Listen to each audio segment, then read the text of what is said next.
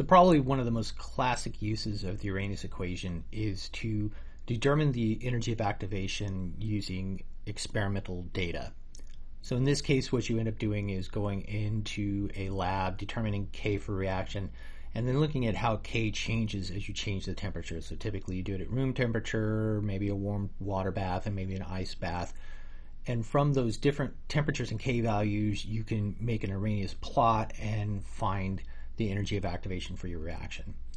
So where this all starts with is the actual Arrhenius equation. So remember, what we've been using was the integrated form. Here we can take the original basic idea and find the linear form for the Arrhenius equation. So you can see y is going to be natural log of our rate constant K value, slope is going to be negative our energy of activation divided by the gas law constant R, x is going to be 1 over temperature, and then b is going to be the natural log of a. And so remember, a was a constant.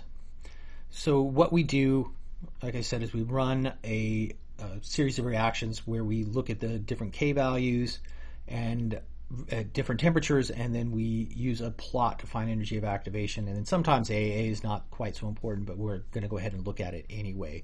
So when you graph the natural log of the K values versus the 1 over T, you can see from this that we're going to get a slope of negative energy of activation divided by R.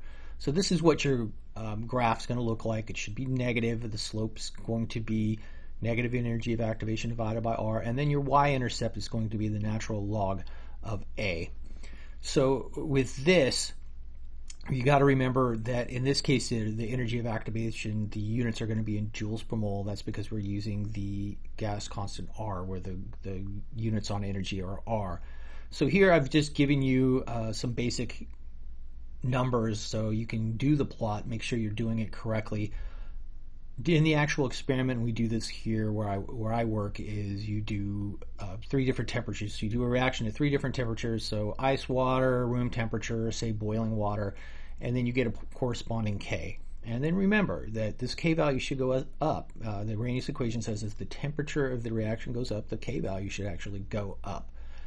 And with this, remember, your temperatures are going to be in degrees C, and we want to put them in a form that is going to be ready to plot. So the first thing you're going to do is convert it to Kelvin, and then you take 1 over that value, and then these are the values that you're going to end up plotting.